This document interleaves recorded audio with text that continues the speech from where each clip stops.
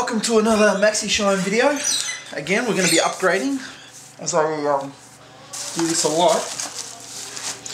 Well, my system seems like it's never going to be finished, but I'll do what I can to speed it up, because there's always stuff coming out, things I want to change. I'm not sure if you followed my previous videos. You can see I've added all the nice bits power fittings there to get rid of all the hose clamps. All the cable ties. I've got the GTZ water block, which I had previously. This is the EVGA Classified. Now I'm replacing a couple of things. The CPU water block, nothing wrong with the GTZ. I thought I'd just give the EK a shot now, because EK seem to be getting pretty popular. This is the, there it is there. This is the EK Supreme 1366. Support for all types of chipsets. I'm not sure if you can see there's two pre-drilled holes for little tiny LEDs, so you can light that up, which is what I'm going to be doing, hopefully. That's really nice. That's the EK Supreme water block.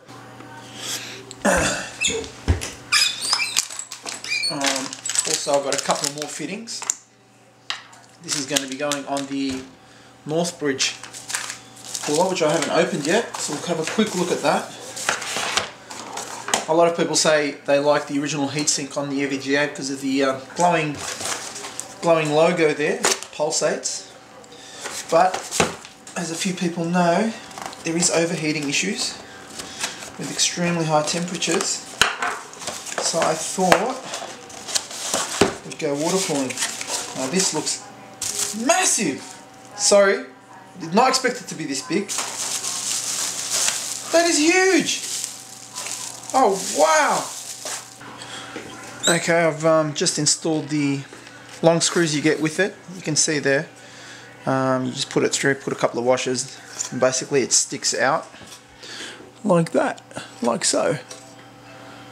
Now we'll just go ahead and pop this little sucker on, which is, you can see, pre-installed with the 1366 backplate.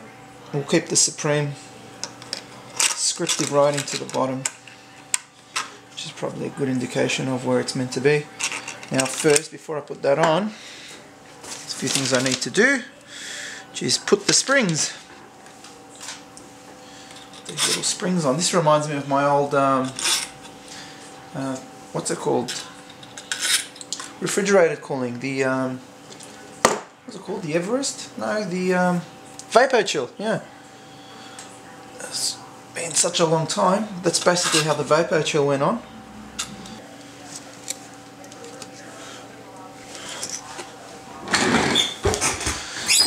So this is where we're at. We've put the bolt on, the bracket. We're pushing down the EK Supreme water block there. A lot of fingerprints. There's not much I can do.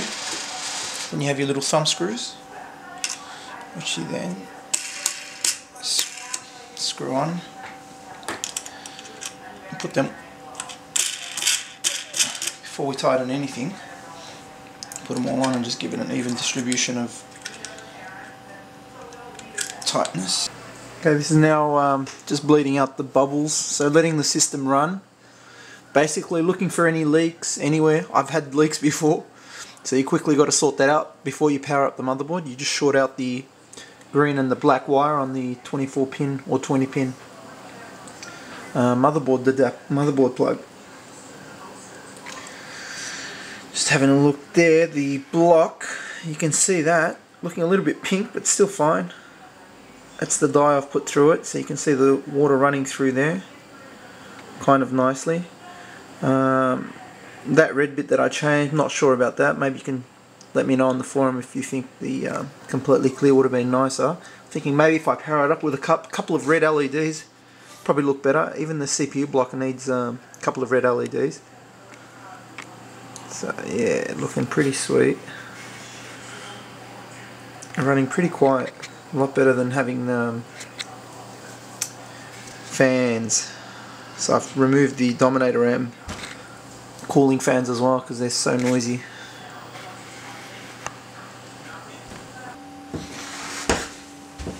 Just cutting the perspex now. Like I'll give you an example of what I'm doing. I'll show you what I'm doing. Remember, I had the glass panel cut out there. I backed it with black vinyl, and I used my plotter to cut out my Armour Suit logo. I'm just going to remove that bit, and then I'm going to cut this red perspex and put under there, and that should give it a nice UV light when you place any kind of UV light under it, and that should come out nice. I've already done the bottom of the case, so I'm just going to cut out the last piece now. I'll use my office as a workshop because I don't really have much of a backyard, so kids, you're allowed to do this when you get older.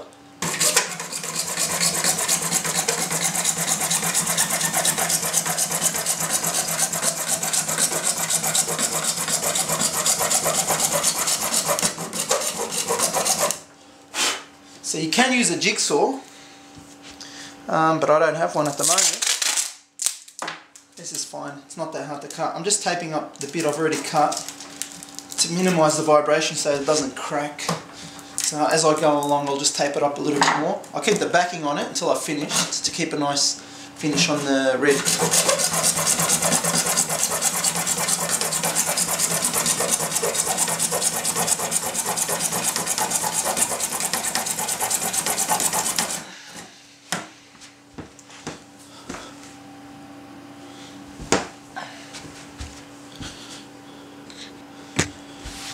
Okay, now that I've cut it,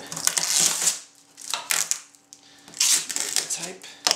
Alright, I've got a vacuum cleaner, so it's okay. That's what's left. This was bought from this was bought from Gam Mods, $26 Australian. After you finish, you can just remove the backing there.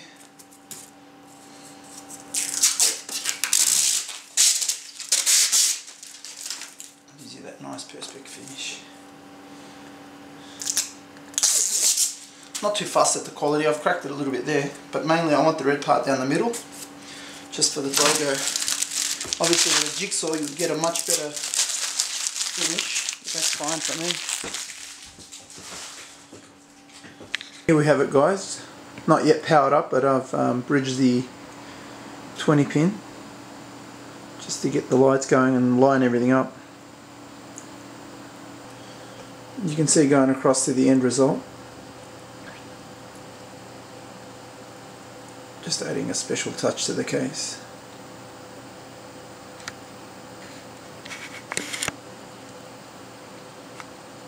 A few more LEDs at the top. I've still got to do the 140mm fan at the top, and a bit more lighting towards the rear of the case, and it should look good.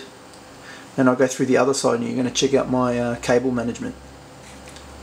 Okay, just a last look at the case there, with the mod nearly completely done. Just got to get a few things finished off. See that nice touch to the case. So stay tuned for more videos coming up with the cable management and a little bit more hardware. So hopefully the GTX 300s will come out soon. We'll get them going and try SLI.